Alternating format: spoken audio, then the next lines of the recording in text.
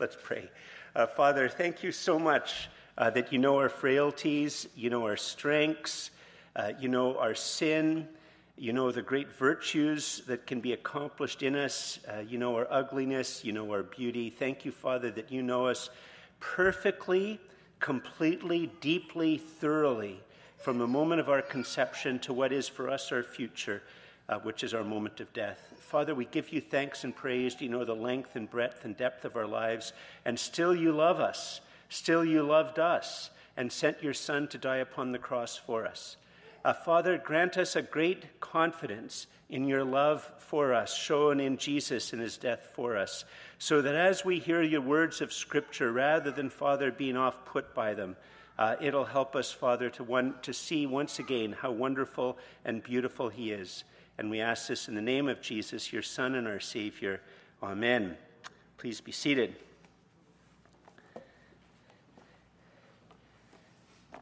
So, why is it so hard to change for the better? It doesn't seem to be very hard to change for the worst. It seems very easy to no longer follow your diet, and I know partially that is because, frankly, chocolate and potato chips are very, very tasty, and sitting on a couch is always attractive compared to, let's say, going out for a run. But in all sorts of areas of our lives, why is it that we keep going back to things that are wrong and things that wreck our lives? Like, why is it that if we've been struggling with lack of forgiveness and we think we've finally gotten over it, and then we go back to a season of holding on to griefs and hurts? Why is it that if we finally start to try to get some control over our finances, that we feel the need to binge and use our credit cards and go back into some type of financial distress? Like, why is it that we keep going back and doing things that are wrong and things that hurt us and ruin us? The Bible text that Jono read, and he just read part of it, we're going to look at the bigger part of it. It's not the part that Jono read so much, but if you go on down and it talks about God's judgment and people being given unto the hands of their enemies and all of that, it's on one hand, for many people, if they were to read all of Nehemiah 9, it would be Exhibit A as to why Christianity is all screwed up and you shouldn't have anything to do with it. But actually, if you persist and pay attention, it actually opens a window to understand why we keep going back to do the things that are wrong and ruin us. And also, it points to hope. Hope to change, to not always ruin yourself, ruin myself. So it'd be a great help if you turn in your Bibles and let's look at the text. It's Nehemiah chapter 9. And we've been preaching through the book of Nehemiah, and we've come to this part here. And just by the way, just so you know, one of the funny things, if you study commentary, you read commentaries like I do, I start to look at a passage and I think, oh, blah, blah, blah, blah, just a passage. And then I read a commentary and I discover there's pages devoted to something that looks innocuous. And this first verse is actually one of those verses that just looks innocuous, but actually causes lots of controversy amongst people. And here's what Nehemiah 9:1 does. It says this: "Now on the 24th day of the month, the people of Israel were assembled with fasting and in sackcloth and with earth on their heads."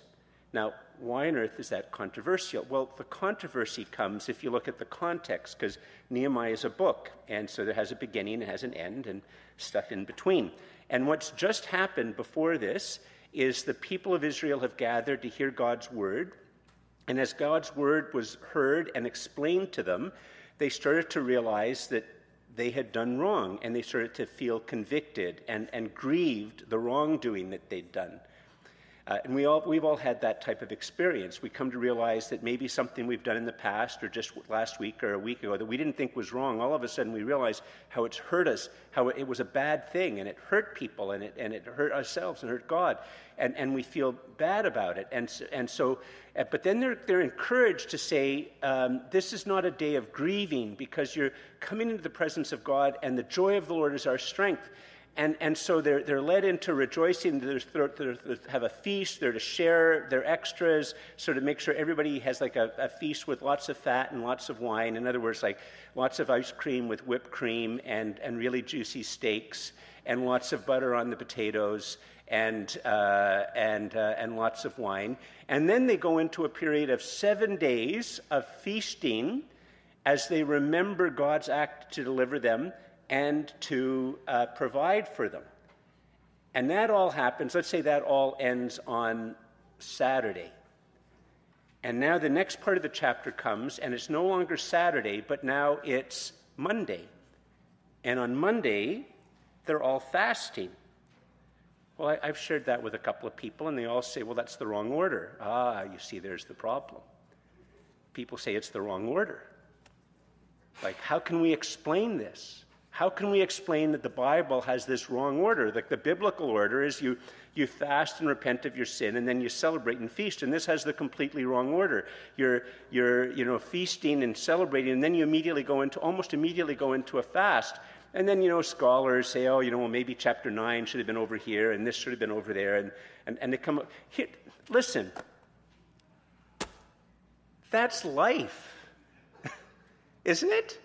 Like, how many of us have a great moment with God? Maybe we've had a Sunday morning where you just really feel the Spirit and the presence of God, and you just really feel God's close to you, and you just feel really excited, and you're almost like on a high, and you celebrate afterwards, and then the next day, you feel unbelievably crappy, or like the next day you snipe at your wife, you snipe at your boss, you share slander, you overspend on your credit. Like, that's life.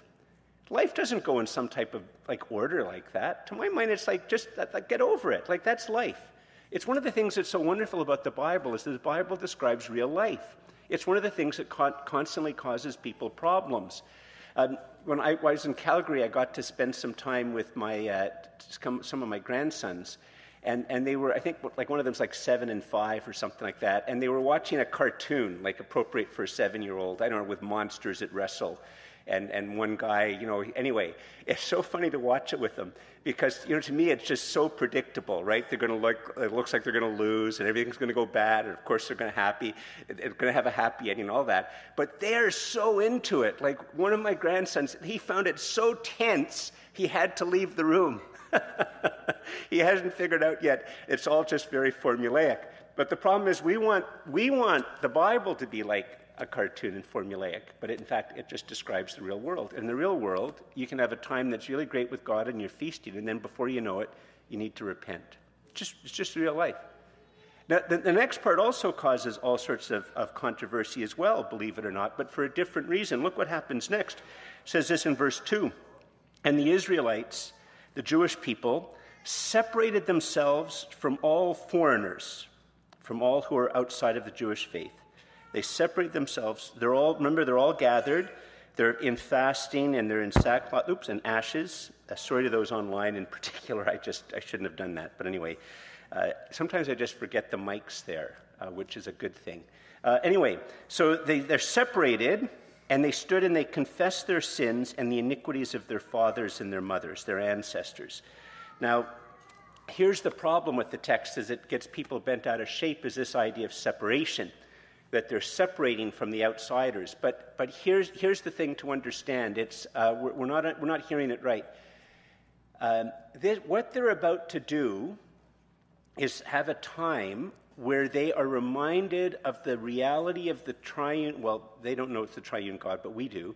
The reality of God, how great He is, and how needy and broken and constantly sinning they are. That's what they're going to gather to remember. They're going to spend their time focusing on the greatness of God and on, in a sense, their unworthiness and God's great kindness to them.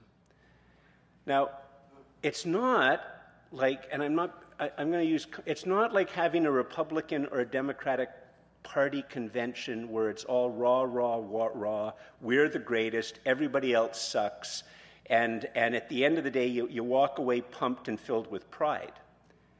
This is the opposite of that. This is a time that ends up humbling you And rather than making you look down your nose at other people, it makes you look at other people and notice the world in a way that's going to actually be filled with compassion. So it's not a bad thing that they've separated. On one level, they're just doing what we do on a Sunday morning, which we gather together. In a sense, we've separated from the world to come together to hear about God and his greatness and our great needs. So it's not a bad thing. It's not a raw time, we're great, thumping our chest. No, it's a time of God is great. And we have a great need. You know, when you're looking, you can't look up to God and look down your nose at people at the same time. You can't look up to God and look down your nose at people at the same time. And so the more we are trained to look up to God, it's not that people disappear, but that we won't look down our noses at them because we're looking up to God.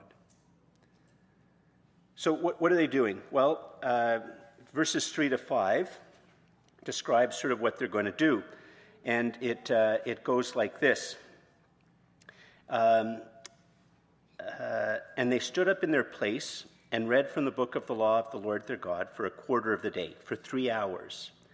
For another 3 hours, they made confession and worshiped their God. And then it says, and I'm not going to try to reread the names that Jono did. They sounded great to me. I don't know whether he pronounced them correctly or not.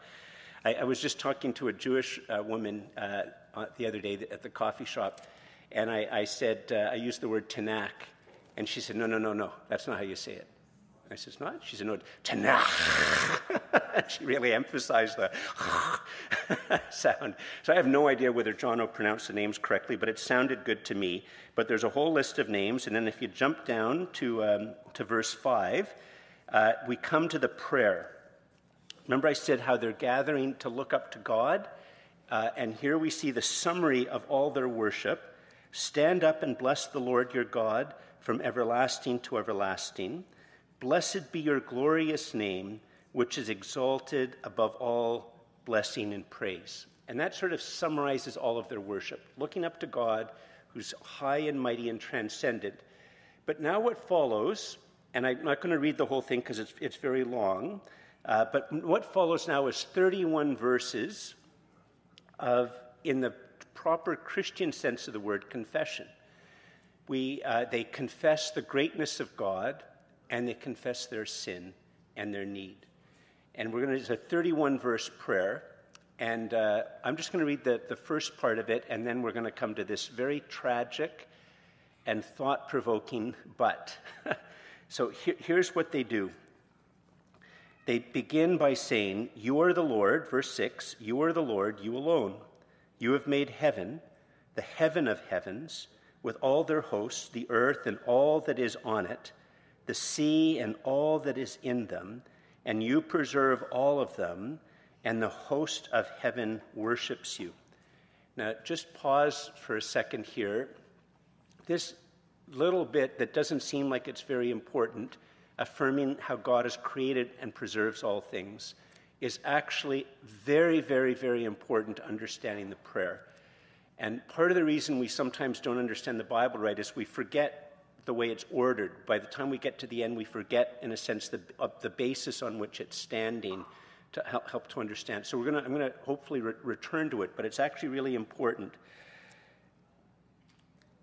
The reason it's important is that one of the things that people fear about God, the true God, the Father, the Son, the Holy Spirit, three persons, one God, forever and ever.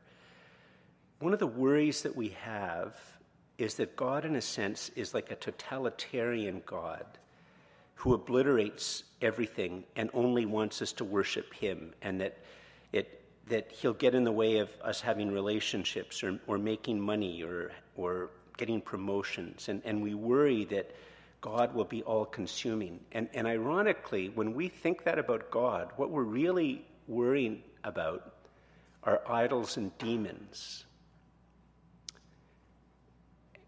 That's actually what we're worried about. We've misunderstood that the triune God is the complete opposite of an idol and the complete opposite of a demon. And that's why this text is really important, to show that God isn't going to annihilate normal human interests, but instead is going to help us to know how to fulfill them wisely. Anyway, what continues? So then he moves. He goes from creation to verse 7.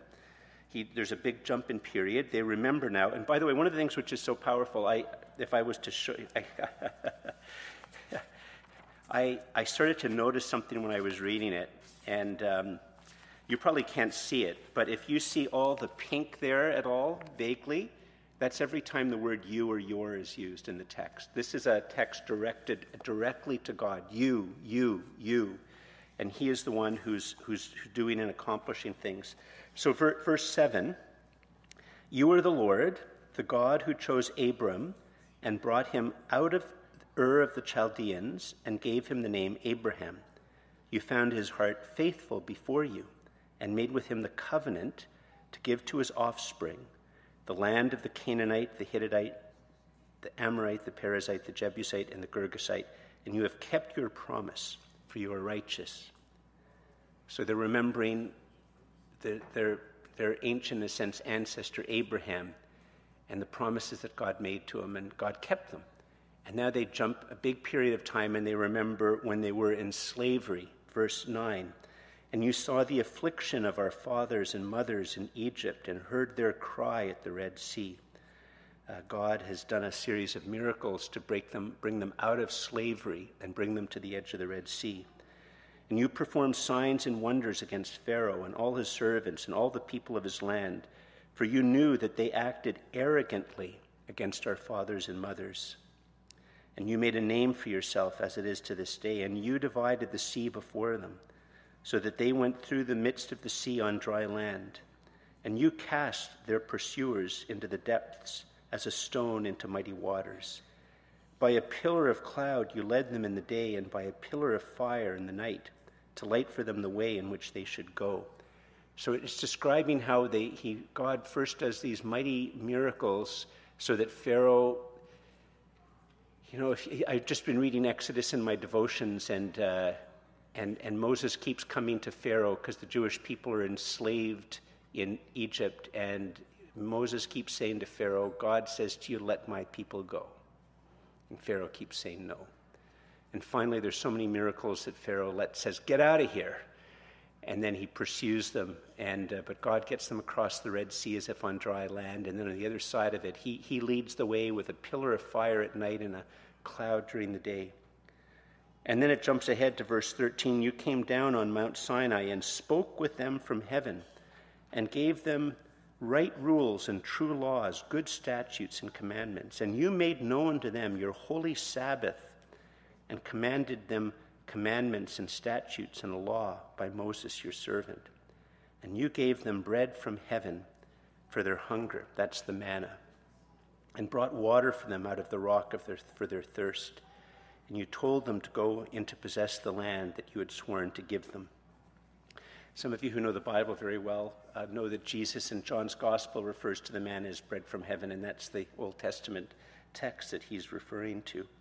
Now, this is all just about God's great kindness. His kindness in creation, his kindness in calling Abraham to be in a covenant with him, a relationship with him, his kindness to the people of Israel when they were in slavery, his kindness in speaking to them, and it all reflects his kindness. And in fact, in many ways, if you think about it, I've met many people over the years who said, if God really wanted me to believe in him, why wouldn't he do something dramatic? And they might even say, listen, if I came to the edge of the Ottawa River and God parted the Ottawa River so I could walk across the Ottawa River on dry land, I would believe in him. In fact, it would change my life. I would believe in him for the rest of my life. If God could just speak to me in a way that was very obvious that it's God speaking. If there was thunder and lightning and clouds in the midst of all that, this huge display of awesomeness. At the same time, I heard God actually speak. Well, if he did that, I would believe in him, and it would change my life, and I would live for him forever. Like, I would understand that. It would completely and utterly convict me. If God were to do these miracles, then I would believe in him. I would understand him. And that's what many of us say. But look at what happens in verse 16. But they and our fathers acted presumptuously. And that word presumptuously can also be translated as arrogantly or insolently. But they and our fathers and mothers acted presumptuously and arrogantly and stiffened their neck and did not obey your commandments. They refused to obey and were not mindful of the wonders that you performed among them, but they stiffened their neck and appointed a leader to return to their slavery in Egypt. I mean, one of the things I guess we could say to people is, if God really wanted me to believe him, why wouldn't he do something like that? And we could, in a sense, say, well, actually, God did a bit of an experiment for all human beings to let you know that that doesn't work. Like, he's done that already. It doesn't work with people. They can see these remarkable miracles, and then even after they've received the remarkable miracles, they turn their back on God. They make their hearts hard to him. They want to do their own way. In fact, they actually even want to go back to slavery in Egypt. Like, how is that actually sort of, working? It doesn't work. They had what God wanted. Now, you might have been able to see that. You can see what happens next. But, the question would be, how does God react to them? He's done all of these things. He's spoken to them. He's done miracles for them. He's delivered them. They've just finished a celebration. The people who are, maybe this is one of the things which led them to actually want to have this time of fasting and repentance where they've remembered God's deliverance and his provision for them. And then they feel this need to repent. And, sorry, it's a bit distracting. I don't know what it is. Anyway. Sorry, lost my place there for a second. How does God react to them? Does he blast them?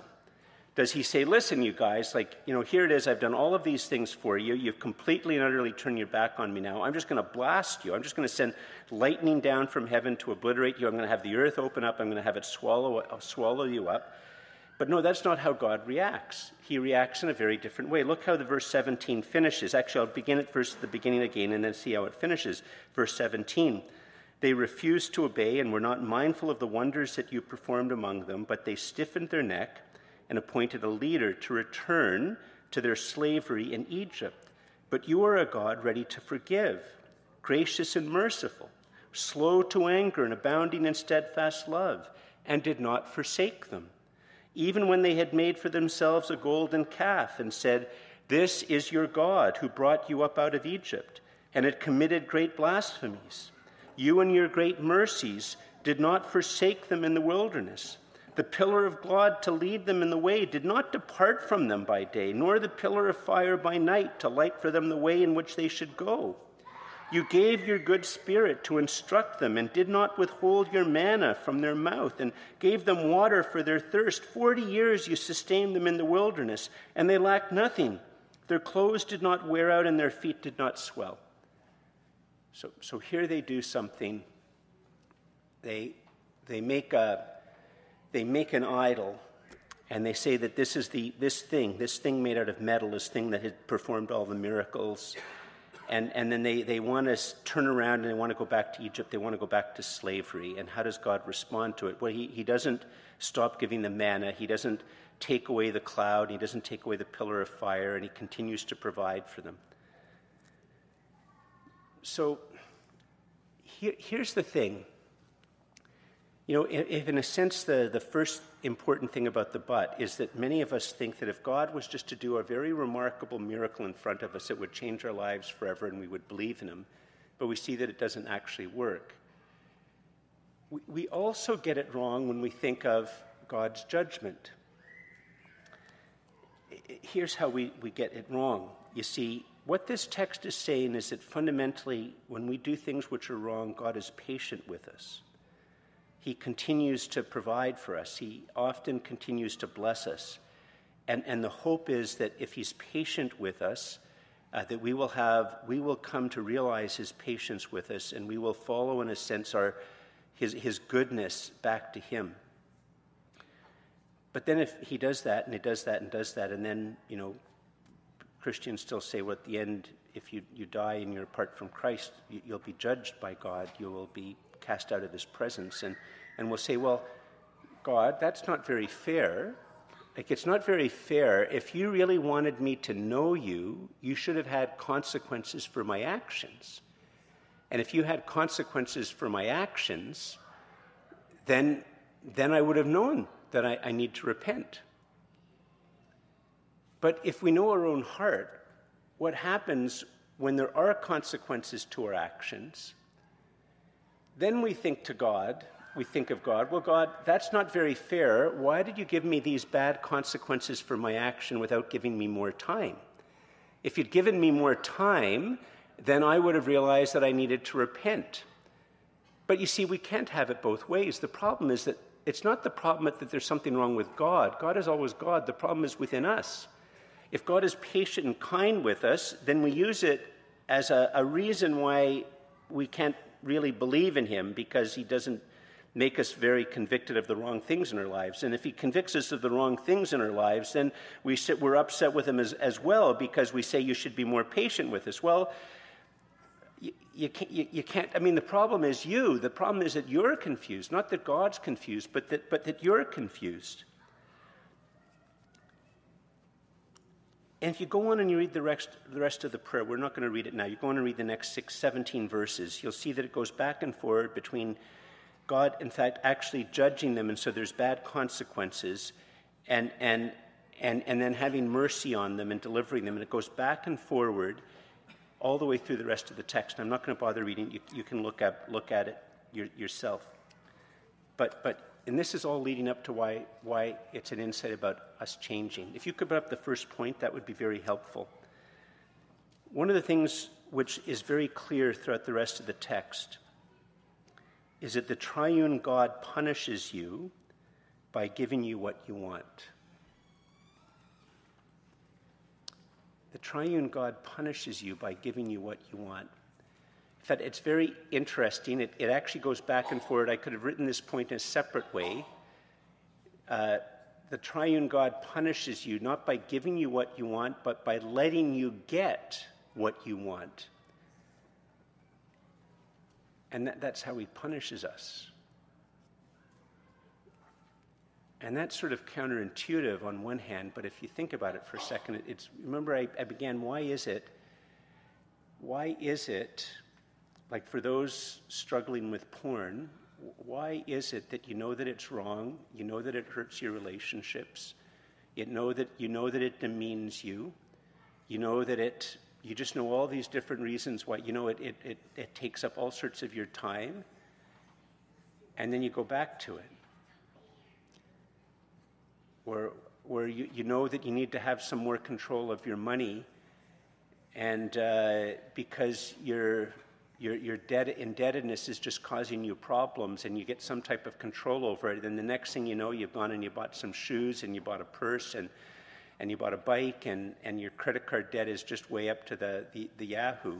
Or why? How is it that you realize that you have to put a brake on your ambition and a brake on your over concern with money, because it's ruining your time with your family, and it's ruining your marriage, and it's ruining your friendships, because you're just so driven to. It doesn't even matter if you lose all your friends, because you're driven to have promotions in a career, and then you come to your senses and you realize that it's a wrong thing, but then you go back to it. Well, this text here, in a sense, is saying that, in a sense, comes a point in time when, whether it's God actually giving you what you want, or he lets you just pursue what you want, that his common grace that brings you back and stops you from complete ruination, he just removes that. And when he removes that, you spend more and more time with the porn. You spend more and more time with your idols about your importance, or your need for money, or your need to spend, or your need for alcohol, or your need for drugs, or your need for affirmation, or your need for praise, or whatever it is, and you go more and more whole hog into it, and all it does is enslaves you and ruins you. And all the way through the rest of the prayer, when God says he's giving you to your enemies, he's not giving you to people who don't. he's giving you to the things that you want without you realizing that the things that you want in such a fashion are your enemies that ruin you.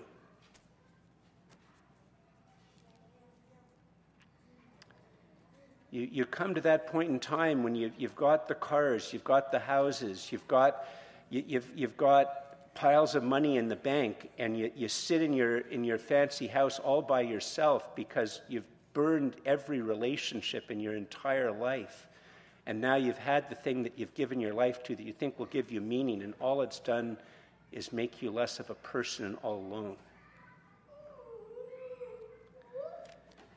And the reason all of this is happening is, could you put up the next point? That would be very helpful.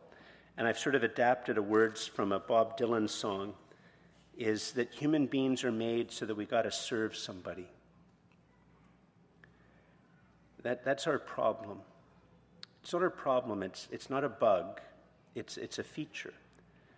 I was made to know the triune God, and I was made to love him, and I was made to serve him, and I was made to find my rest in him, and my identity in him, and my meaning in him, and my hope in him, and my peace in him.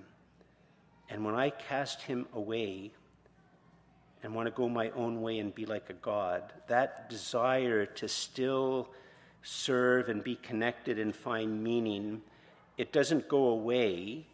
It just goes and attaches itself to other things. It attaches itself to money or ideologies or houses or things or sex or reputation or power or the nation or the corporation. It just attaches to other type of things. And you've got to serve somebody or something or somewhat. And the fact of the matter is that somebody, something, or somewhat will end up just ruining you. It will consume you. They have no breaks. The only apparent breaks that are there are the breaks that come from God's common grace, his patience to you, that you will realize that there's these things that will end up consuming you and ruining you. In a sense, what the Bible text is wanting us to do is making us realize time and time and time again that as we serve these things that are ultimately our enemies, that aren't the true and living God, we will come to a point where we realize that we need God to deliver us, and we need his mercy. Because I don't have the strength in myself to save myself. I do for a short period of time, and then I go back to these things, and these things just ruin me. And it's, in a sense, God leaves that in us so that we will call out to him for deliverance and for mercy. Now here, just in closing, this goes back to our...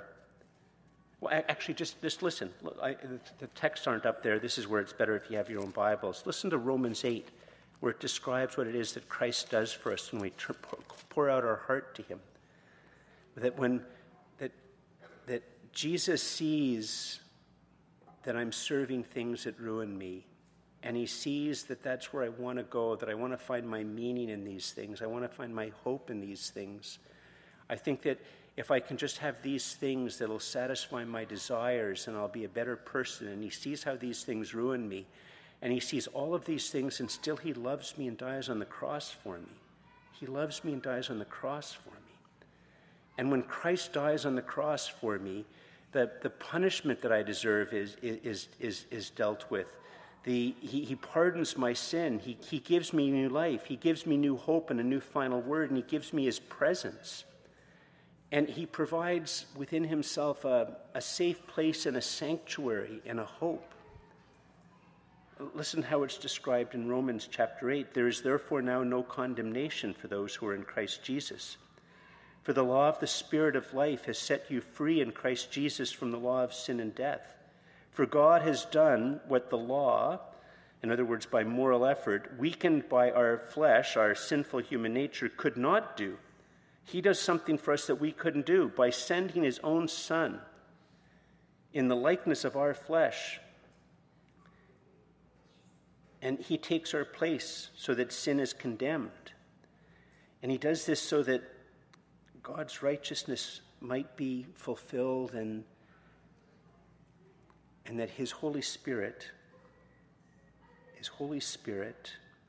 will come and dwell within us. And by the end of the text, he's saying this: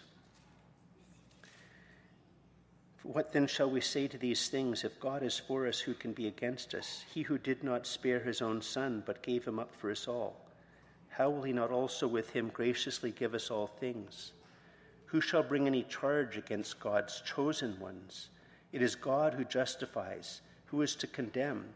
Christ Jesus is the one who died, more than that, who was raised, who is at the right hand of God, who is indeed interceding for us.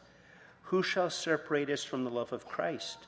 Shall tribulation or distress or persecution or famine or nakedness or danger or sword? As it is written, for your sake we are being killed all the day long. We are regarded as sheep to be slaughtered. No, in all these things we are more than conquerors through him who loved us. For I am sure that neither death, nor life, nor angels, nor rulers, nor things present, nor things to come, nor powers, nor height, nor depth, nor anything else in all creation will be able to separate us from the love of God in Christ Jesus our Lord." Because you see, when we understand that we got to serve somebody and that our loves are disordered and we can't save ourselves, and we call out to God for mercy, and he says, I am a God of mercy. I have provided for your need. I have paid for your transgressions. I have given you new life. I have given you the presence of your Holy Spirit, of my Holy Spirit. I've pledged myself to you that when you put your hands in mine and I take your hand, my hand will never let you go. It will never let you go. And the final word about you will be, come into my kingdom, my son or my daughter. And that is God's final word about you in Christ.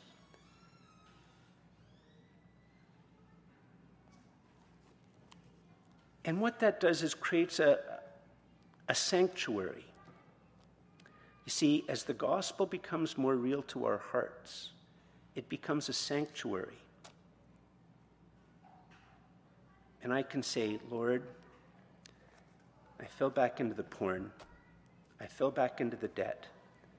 I fell back into the workaholism. I fell back into unforgiveness. I fell back into jealousy. I fell back into envy. I fell back into pride. I fell back into arrogance. I fell back into despair. I fell back into hatred. Thank you so much you never let me go. Thank you for Jesus.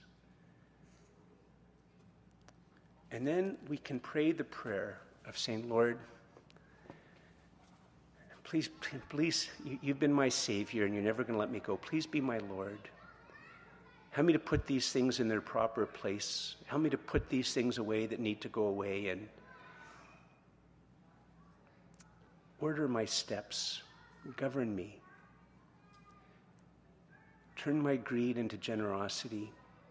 Turn my anger into compassion. Turn my hatred into love. Turn my obsession into peace and freedom. Turn my despair into hope. I come to you today. I come to your table. I come to your church. I hear your word.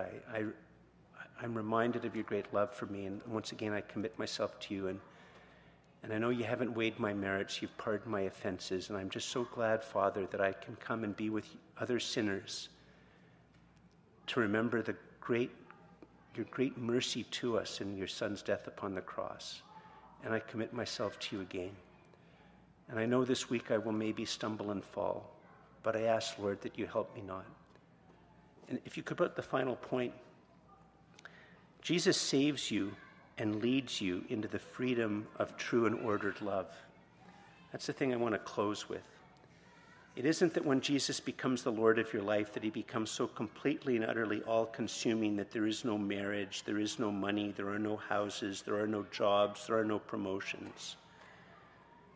But he takes your disordered love for promotions and orders it. He takes your disordered love for affection and he orders it. He takes your disordered love for friendship and he orders it. He takes your disordered love for affirmation and he orders it.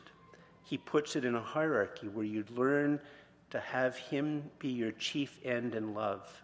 And as that begins to become more real to your heart, these other things don't vanish, but they have their proper end and their proper power. And that's the promise of the gospel. I invite you to stand.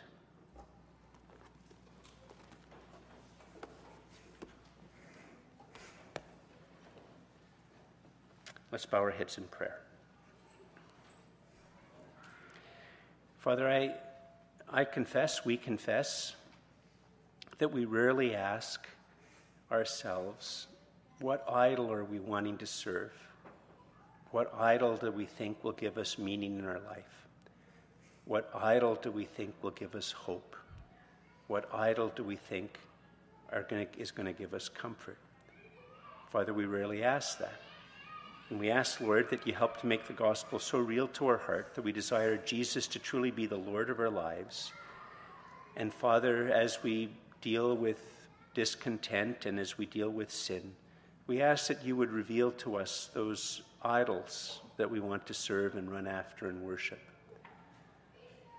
And as you make them clearer to us, Father, we ask that you put them in their proper place, that we would seek our meaning and hope and comfort in the person of your Son and of your kindly and gracious rule over us. And we give you thanks and praise that you do not want to obliterate our loves, but you want to purify and cleanse and order our loves so that we might be free. So, Father, we ask that you would help us to trust your great goodness as we think about your Son and all he has done for us. To not fear you in a way as if you would hurt us, but to know how good you are and how true you are and how your word is always trustworthy. And we ask this in the name of Jesus, your Son and our Savior. Amen.